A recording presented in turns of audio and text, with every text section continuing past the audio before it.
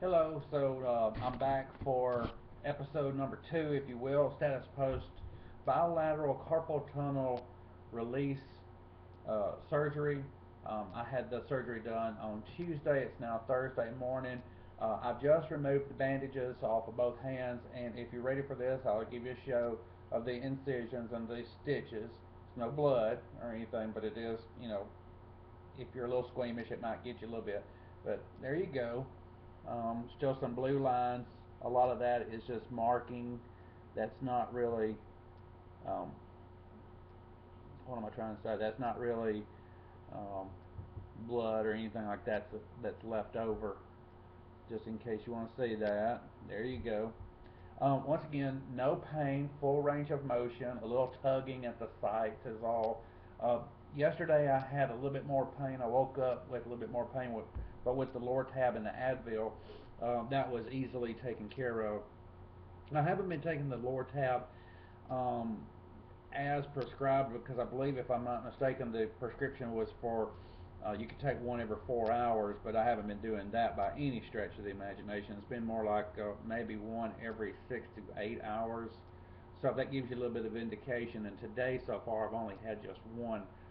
Shortly after getting up this morning, also probably had the best night of sleep that I've had in a very, very long time last night. I have absolutely no uh, tingling, no numbness. Everything feels great.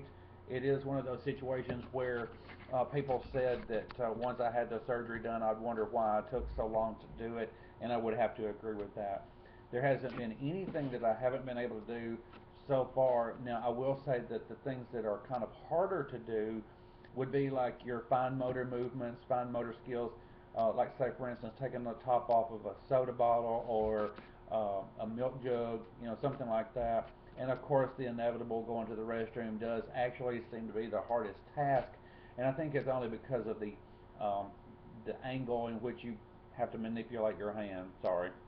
But having said that, it's now second day out. Like I say, bandages are off. I'm able to go take a shower. Uh, I'm just simply going to go take a shower, and I'll come back and I'll let you know how that goes. And also, by that time, it will be covered with the larger, what is it? Probably about a 2x2 bandage. So far so good. I can't complain whatsoever. Good deal. Just simply not having to worry about which way you move your hands constantly, them being positional, having the numbness and tingling. I mean, everything feels great, and like I say, I put up with this for probably 10 years or more, um, and today, I've reversed that, or I feel like it's been reversed for me by 20 plus years. I feel great. Hands are great. I'll be back. Thanks.